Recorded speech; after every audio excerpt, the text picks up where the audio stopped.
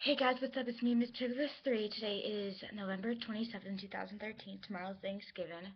We have some divorce news. Ashton Kutcher and Demi Moore are divorced, finally.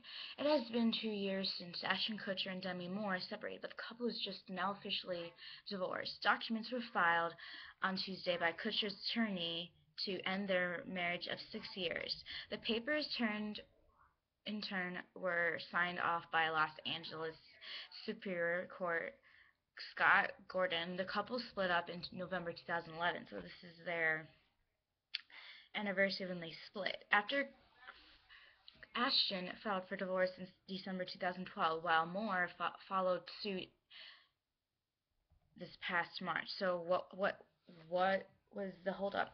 Kutcher 35 and Moore 51 were bickering over money. Though Demi isn't hurting for cash. At one point, it was reported that she was seeking spousal support from her ex-husband. Ashton is the top-earning actor on TV, pocketing about $24 million a year thanks to Two and a Half Men, and also has very many lucrative tech investment deals, supposedly. Demi believed money that Ashton put into startups like Skype wouldn't have been possible without her.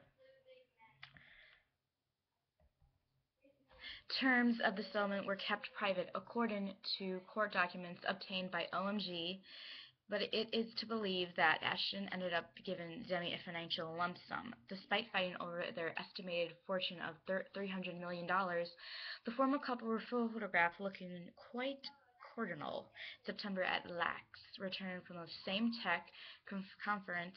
That wasn't too shocking considering romantically both Ashton and Demi have moved on. Kutcher has been dating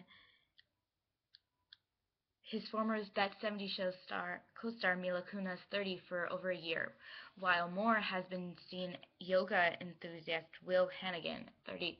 Demi and Ashton announced they were breaking up in November 2011 after reports of infidelity on the actor's part.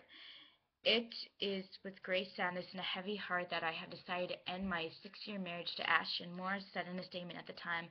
As a woman, a mother, and a wife, there are certain values and vows that I hold sacred, and it is in the spirit that I have chosen to move forward with my life. Kutcher tweeted a response, "I will forever cherish the time I have spent with Demi. Marriage is one of the most difficult things in the world, and unfortunately sometimes they fail."